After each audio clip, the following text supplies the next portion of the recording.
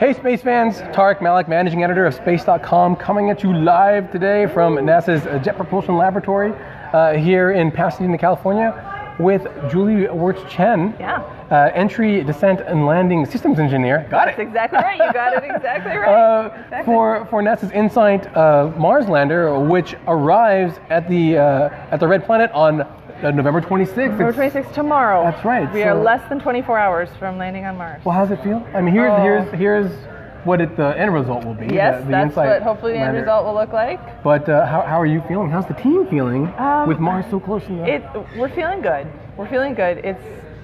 It's very nerve-wracking to be this close and to know that we're so close to going through EDL. We've all worked on this for so long. So I'm very nervous, but we've done everything we can. Everything's looking really good so far. The spacecraft is behaving beautifully. So, you know, I think we're all cautiously confident, I guess you could say. We're excited. How large is the team? Here at JPL, the whole InSight team is probably 40 to 50 people would be my guess. And then the hundreds of folks that built it over the years. And then there's a ton, right, that's just the people who are working on it right now. There's a ton of people who have worked on it over the course of the past, I mean, this mission has been, I think, 7 years.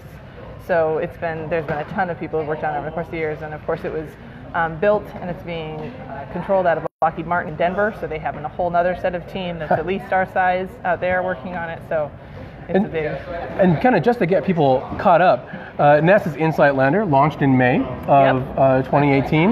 A few months, about a half year to get to Mars, yeah, right? It's about 6 months. We were pretty quick cruise to Mars. And it's got a kind of a hand crane on it. It's going to drop a seismometer, a heat probe. It's got a weather station, a magnetometer, which we heard about earlier. Lots of things to kind of understand how Mars works, not so much what it looks like on the outside. Yeah, right? That's exactly right. So InSight is really, we've done a lot of missions in the past to study the surface of Mars. InSight is really studying the interior of Mars. So we're trying to figure out what the core, the mantle, and the crust are really made of, and how thick they are, and what kind of material it is. And we're trying to figure out what's on the inside. Now, you mentioned EDL earlier, entry, descent, and landing. What does that mean for InSight? Like it's not on Mars yet. It has to get there. It's not. We're, I want to say we're about 250,000 miles from Mars, something like that right now. So entry, descent, and landing is the whole process to take us from the top of the atmosphere all the way down to the surface of Mars. And that whole process, we're going at over 12,000 miles per hour when we hit the top of the atmosphere, so it's pretty fast. And when we get all the way down to the surface, we're obviously going zero. One way or the other, we're going zero. And that whole process takes about 6.5 minutes. So there's a whole lot of stuff that has to happen in there. And that's shorter than the amount of time it takes a signal to get from InSight back here, right? Yeah, it takes a little over 8 minutes for a signal from Mars to get back to Earth. So there's no way to joystick this. We have to just let it do it autonomously on its own, which is a little bit more nerve-wracking, but it's okay. But yeah, so if we were to try and send a command to InSight to do something and then have it report back that it did it, it takes 8 minutes to get to the spacecraft and then another 8 minutes to get the report back to us. So it's a 16-minute round trip light time to get something to and report from Mars. Nice. So there's no way to joystick this kind of thing. You gotta set it up ahead of time. So it's a critical phase then. Yes. You know, kind of you've gotten the spacecraft as ready as it can be. Yep. Checked everything out. Yep. So tomorrow, kind of walk us through like the steps. Let's say, you know, the NASA's webcast will start around 2 o'clock Eastern, 11 o'clock our time. 2 o'clock Eastern, 11 o'clock our time. But your team, I assume, kind of gets ready much earlier. Well, we're on 24-hour ops starting now. So we have been actually since yesterday morning. So we're doing as much as we can to prepare the spacecraft ahead of time, you know, starting a day ago. In terms of the steps of how we get to the ground, so we hit the top of the atmosphere, like I said, going about 12,000 miles per hour. At that point, we interact with the atmosphere, and the drag in the atmosphere slows us down significantly. That's actually probably what slows us down the most. And that'll heat us up. That drag will heat us up as we go in. So the heat shield will protect us at that point, which is critical, obviously. Really important We heat part. up to about 2,700 degrees Fahrenheit. Wow. So that's about the melting point of steel. It's really, really hot. But we have this awesome heat shield that will protect us for the entire way.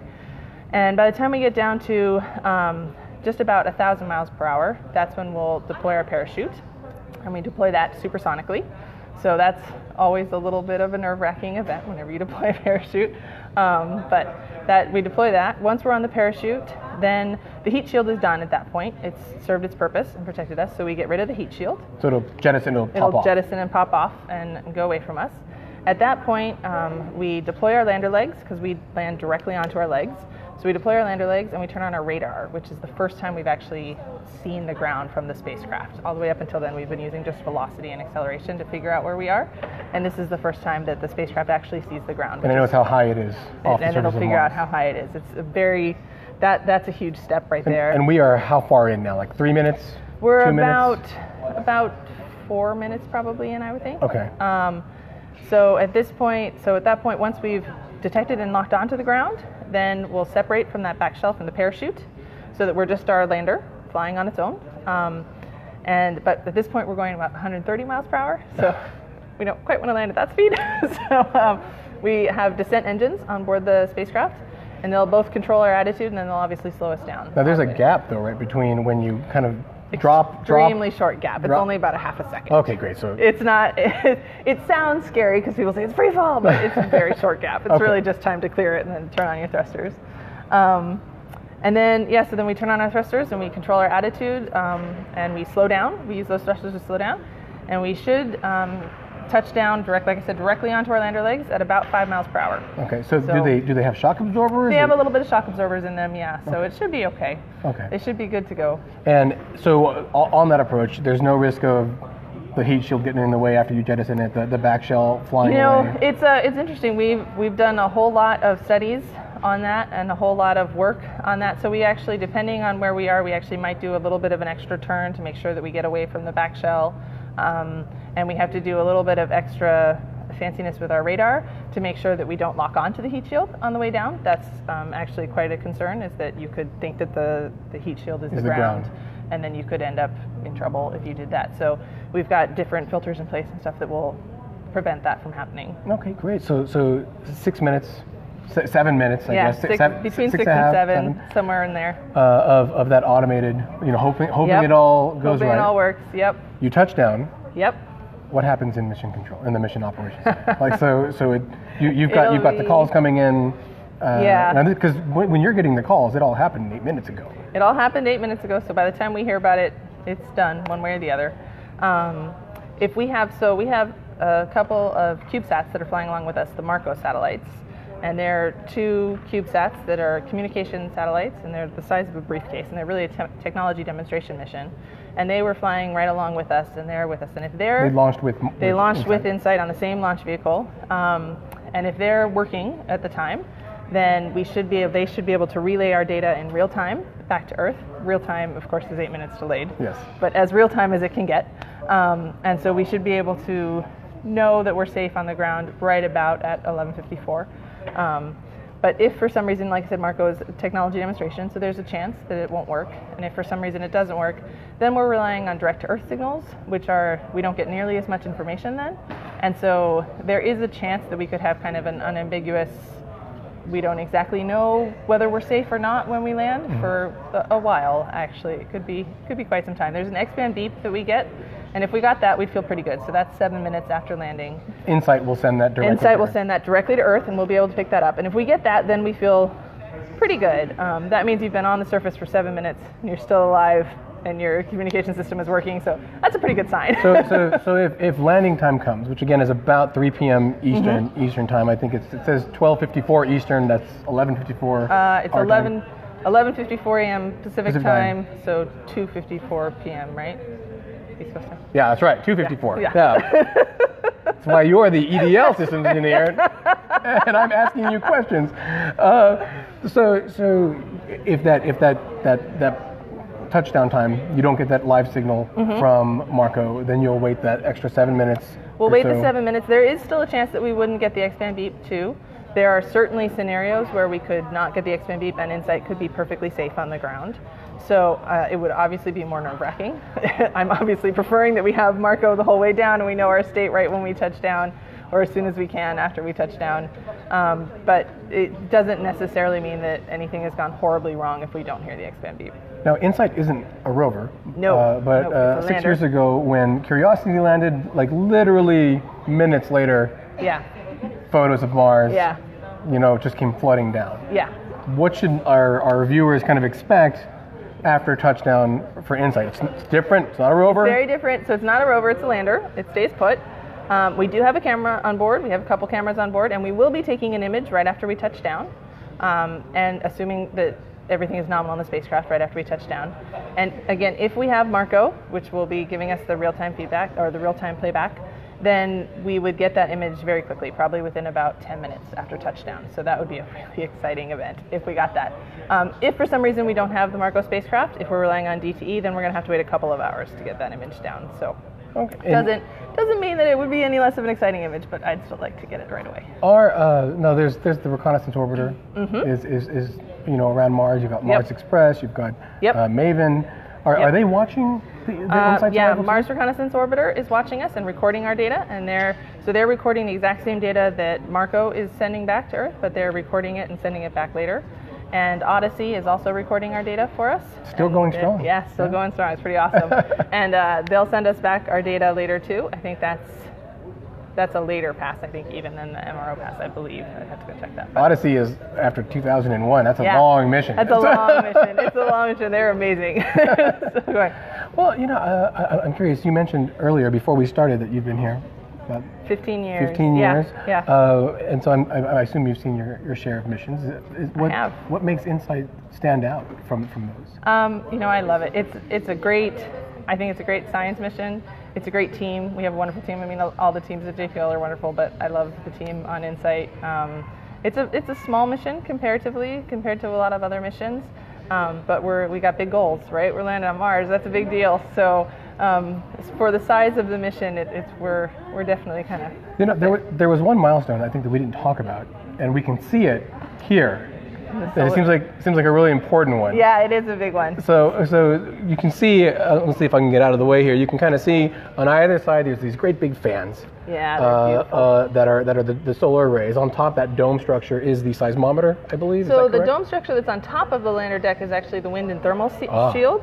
So that's what goes on top. That little silver guy down there is actually, I don't know if you can see him. This one right there? That one right there, that's actually the seismometer. So the arm will put down the seismometer, and then it'll go back and pick up the wind and thermal shield, and then put it right on top of the seismometer. But solar arrays got to go out first. Those solar arrays need to go out first. So Yeah. when do you get the confirmation that that's going to happen? Because that happens a bit later. It happens pretty soon after we touch down, but not soon enough. We wouldn't get confirmation of it soon enough before we go through EarthSat. So we'll probably get confirmation of solar array deployment about 2 to 3 hours later.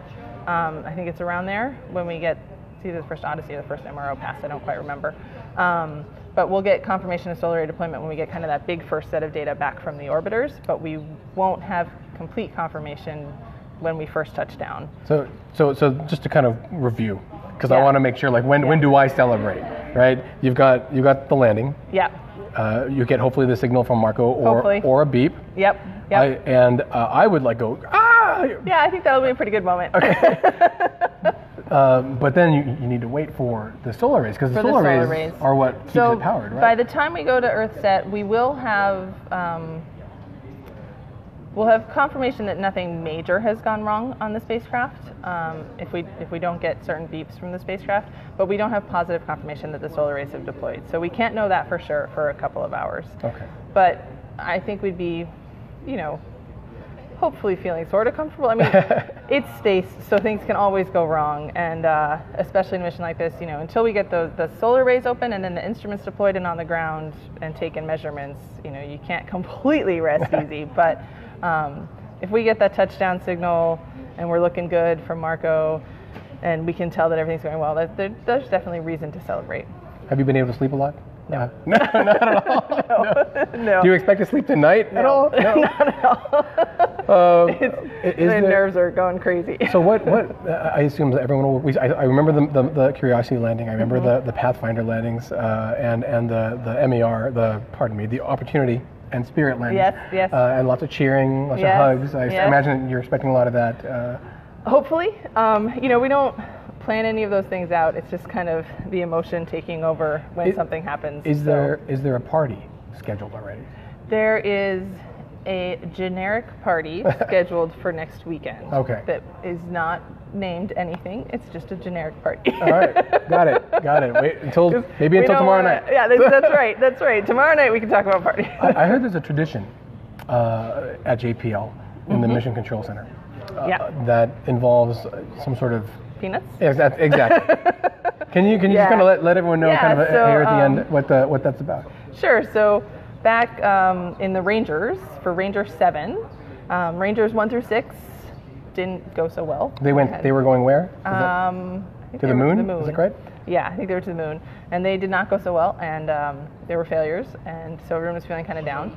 And Ranger 7 came along, and before the Ranger 7 launch, somebody passed around peanuts, and so Ranger 7 worked beautifully. The launch was great, and it worked beautifully, and somebody said, oh, it must be the peanuts.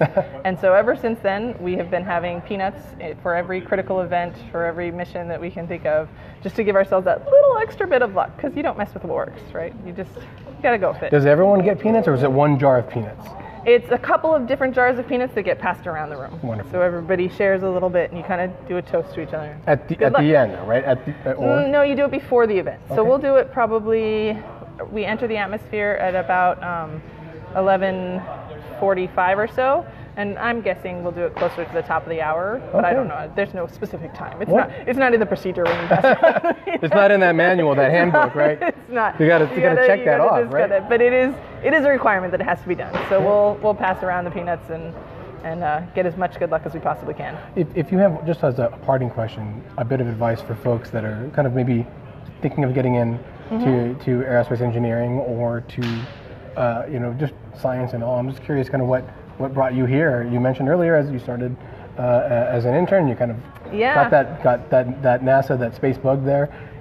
What advice would you give to some students that are out there right now? I would say to just, keep trying and keep pursuing what you want to do.